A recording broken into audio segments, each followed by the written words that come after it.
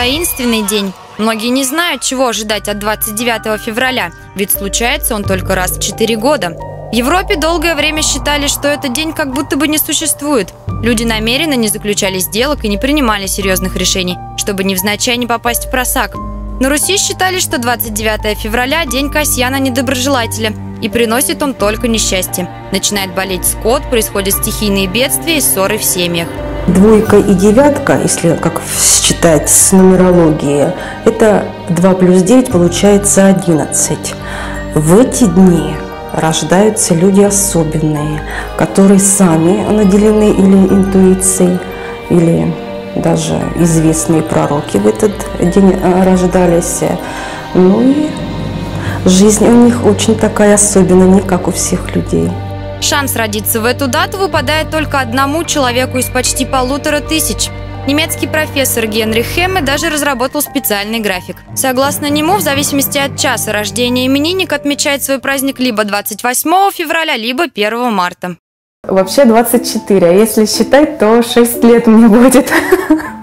Но так делать нечего было. 84 мне только 18 исполнится, так что я буду совершеннолетняя.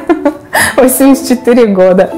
Обычно, если ребенок родился 29 февраля, родители записывают в графе даты его рождения 1 марта. Так проще и с формальной точки зрения, и в быту, ведь приятнее отмечать день рождения каждый год. Но Анна Кобзева по воле судьбы появилась на свет в 12 часов, ровно в середине дня, и родители решили оставить дату рождения такой, какая есть на самом деле.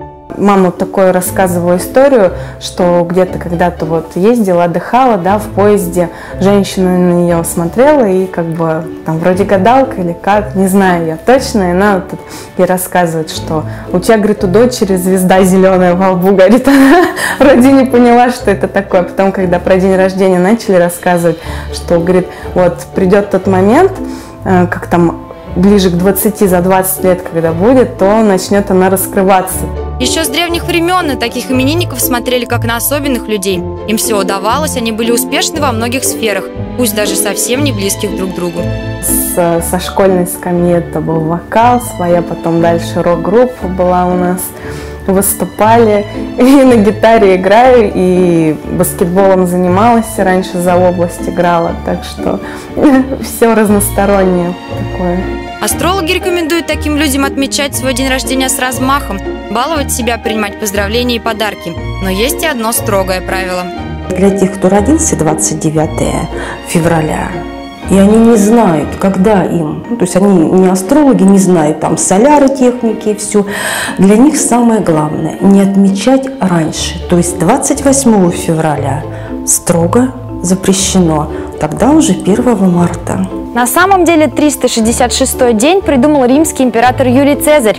Дело в том, что Земля оборачивается вокруг Солнца за 365 дней и 6 часов. И если раз в 4 года не прибавлять лишние сутки, то календарное время будет отставать от реального. В ближайшие 3 года у нас не будет возможности прожить этот день, так что отнеситесь к сегодняшним планам продуманно и постарайтесь успеть все. Ольга Дурных, Алексей Зайцев. Утро в твоем городе.